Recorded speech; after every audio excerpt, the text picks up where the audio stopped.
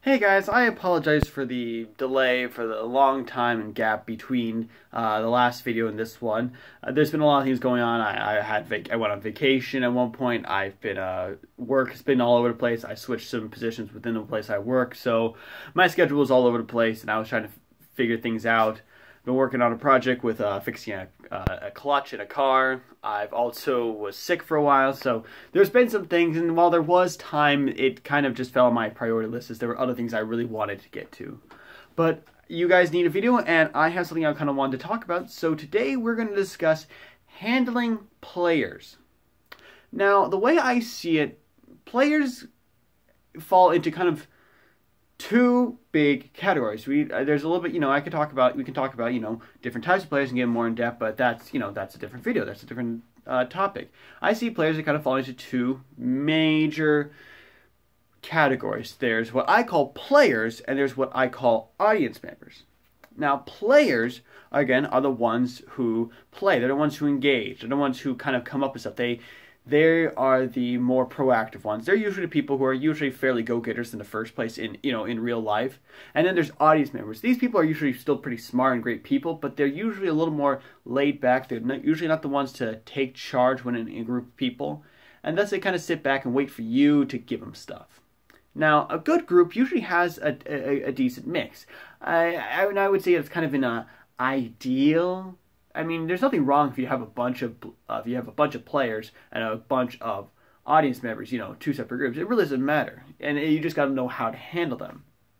And that's something I've actually kind of started learning a bit. When I first started the group, really all my groups, the band group, my red group, I've had a decent mix. The band group is a nice good mix, was originally a nice good mix of go-getters, of players, and audience members.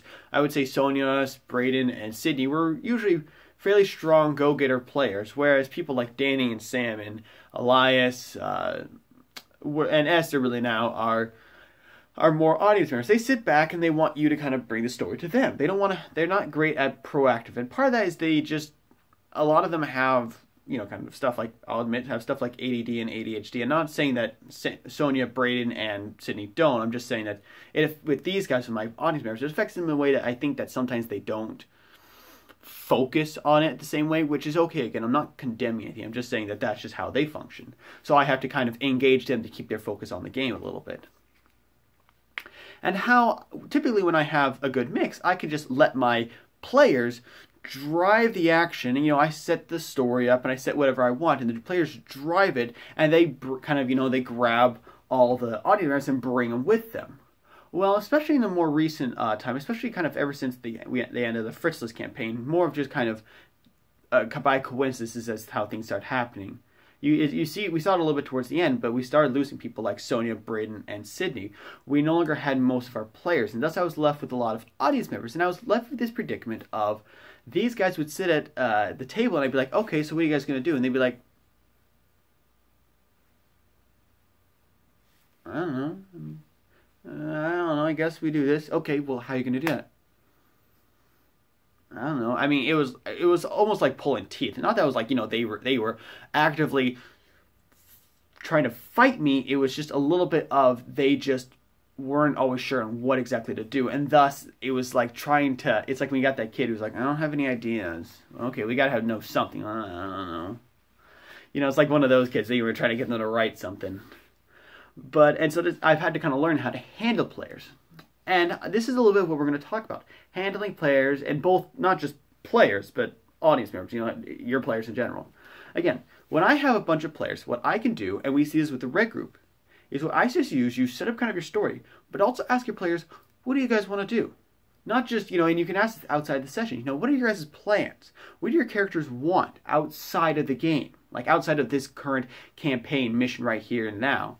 And typically, because then they'll say, oh, I have this goal, and I have this goal, and I have this goal. And then you can build content around that. You can say, okay, they want to become, strongest barbarian. So they want an epic axe. So, okay, I'll make a quest for an epic axe. This guy wants to return home and, protect his family. Okay, we'll put a quest about that. Stuff like that. And thus, they're pretty easy in many ways, pretty easy to please. And when it comes to, your session and your campaign and storyline you've written up previously, they're usually fairly willing to, and rather happy to keep questing through it, to keep pushing through, to get to the end of the quest, reach the resolution, get the treasure, kill the bad guy, or whatever it may be. So for players, it's fairly easy. And when you have a mixed group, you can usually, by pleasing them, you'll please the audience members. Because the players, the active players, the go-getters, will push towards the end. Again, as I said, they bring the audience members with them. And as such, the story gets brought straight to the audience members via your go-getters. And thus, your audience members are pleased as well. Simple enough. Now, what happens when you have a chunk of audience members? Now, that's a little tricky. And that's kind of the main stuff I want to talk about. And the one things I suggest are NPCs. This is a personal choice. It's worked really well for me in the past, and how it's really working right now. As we talked about the Temple of Elemental Evil, they're going through this tower, and all these towers, in the temple itself, it's pretty easy. They have a very clear course of action. Go to these towers, destroy them. Okay, that's very straightforward. They know how to do that. We go to the tower, we go up to the top, we kill the boss monster, we solve a puzzle, bam, we take out we gotta be a little creative to destroy the orb, and that's it. Boom, done, easy, piece of cake.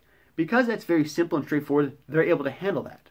But as we saw prior to actually reaching the temple, when I was trying to get them to kind of go to the temple and get into that quest line, again, they were kind of not sure what to do. They were kind of twiddling their thumbs a little bit.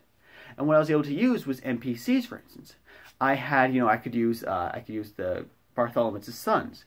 In a little bit, now I'll say it as, at the time I'm filming this, the players are done with the Temple of Elemental Evil. I know I haven't finished talking about it and finished posting the campaign diaries.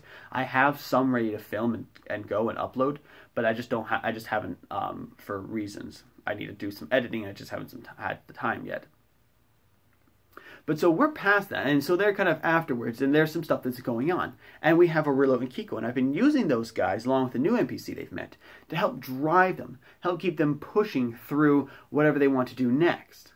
Or rather, I should say, that's how I push them through my content. It's really easy, some DMs, they get frustrated when their players don't, their players, not their go-getters and audience members, don't exactly stick to the storyline you've written. They're supposed to go to this town and talk to this guy, and he'll take them to the cave where they can kill the dragon. Well, the players are like, well, you know what, hang on. What if we, circumvent and we somehow end up, maybe they end up at this cave. Maybe they don't even go to the cave at all. Maybe they draw the dragon out. And you had all these ideas, and now this is deviating from what you had planned. And maybe if you're not great at improvising, that could be a big problem. And that can frustrate a lot of players. I know it used to frustrate me in the beginning until I got better improvising and got used to it. And once I was used to it, I was able to handle it. But for those kind of DMs who struggle with that, having audience members can be a nice thing, because if you use NPCs, your NPCs can suggest the things you want. Now, the issue is your audience member can start to say, oh, this is what the DM wants us to do a little bit, which is yes and no. That's why you want to make sure you add in an NPC who might have a reason to say these things. If you have for instance, Kiko, we know I won't say he's crazy, but he's eccentric, to say the least. And we have Aurelio, who's a little more calm, level-headed. He thinks. He's got a 0 for intelligence, like a +0 for intelligence, so he's not incredibly bright, but he's level-headed, he's got a good wisdom. So he's got a good head on his shoulders. Now, if Kiko were to be like, hey, we should go to this guy and talk to him and request help with this thing so we can get over to this other place, that would seem completely out of character for him. Instead, I use Aurelio, who's got a little more level ahead, and thus when he says stuff like, oh, I think we should go to the king here, ask for his help with getting a boat, and go to this place, that makes a little more sense. Or maybe he'll just say something like, I think we should talk to somebody in charge and get help finding a boat. Something like that makes a little more sense. It makes sense that Aurelio, being fairly wise, would be able to do so. And thus, it doesn't feel like I'm saying it so much as Aurelio is saying it. Now, players might still think a little bit, okay, the DM's trying to help us along, but they don't think of the DM says we have to do this. It's just Aurelio suggesting a course of action. It's me suggesting a course of action a little bit. And that's helped me kind of propel my audience members through the campaigns, even though there's not a lot of drive from within them. And I think that's kind of more or less everything there is to be said on the subject. We could probably discuss more. There's other options. As I said, when they were in the Temple of Elemental Evil, they had very clear, direct, straightforward directives. Go to the towers, kill the monster, solve the puzzle, destroy the orb. Done. Rinse and repeat. That was very straightforward, and therefore it was much easier for them to handle it. When they are outside it, though, they had less straightforward directions, and thus we ran into the issues that we did. So another option you can do is give them straightforward. But how do you get them to a point where they have straightforward directions? That's where I use NPCs and such. And that's where I'm able to solve the problem.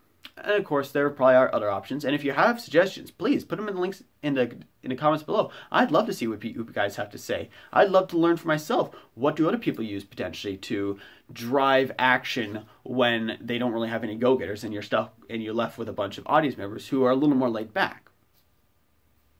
As always, guys, thank you for watching. Thank you for putting up with a little bit of hiatus. We will try and keep these coming out fairly regularly. My schedule's opened up a little bit more, and it's kind of focusing and solidifying, and therefore I should have kind of be able to find more time to do these kind of things. I do enjoy these things, and a little bit was I really wasn't sure what to talk about next until this came along, so I hopefully will try and brainstorm some more ideas so I can produce more videos. There are campaign diaries that I can talk about and I can use, so that should help us kind of fill in the gaps. Until next time, goes. Thanks for watching. Stay cool.